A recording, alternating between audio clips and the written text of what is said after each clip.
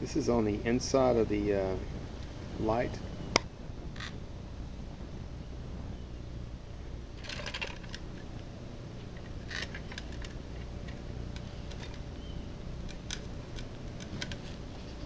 There's 3 screws that hold it in, and then the light assembly.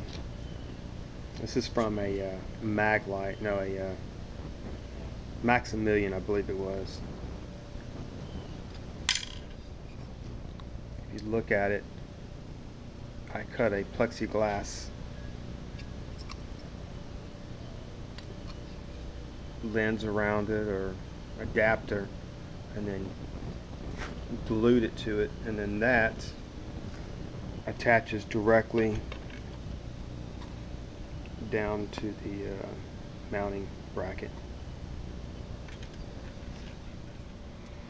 Let's go show you a little closer look at how the L brackets are locked in.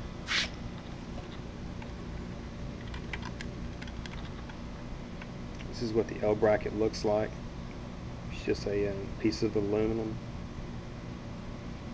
kind of a set screw assembly.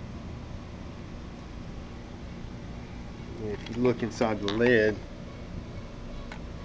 can notice there's a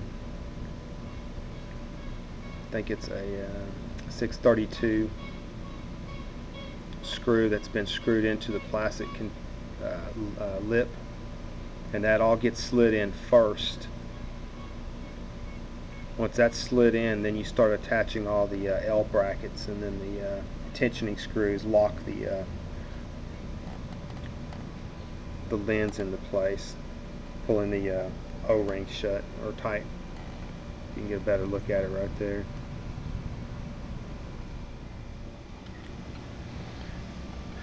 And also on the inside, as you notice right along here, I put a kind of like a spray-on gasket, so when it gets slid onto the pipe itself around this area, actually up in here, it actually seals it off.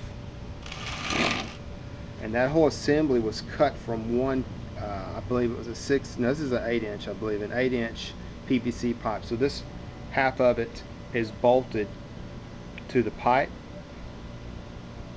and the other half gets latched on, as shown as earlier by this and that. This is a top view of the pull pump cover. This is a top view of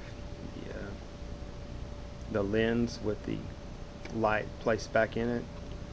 Just give you a transition or in contrast.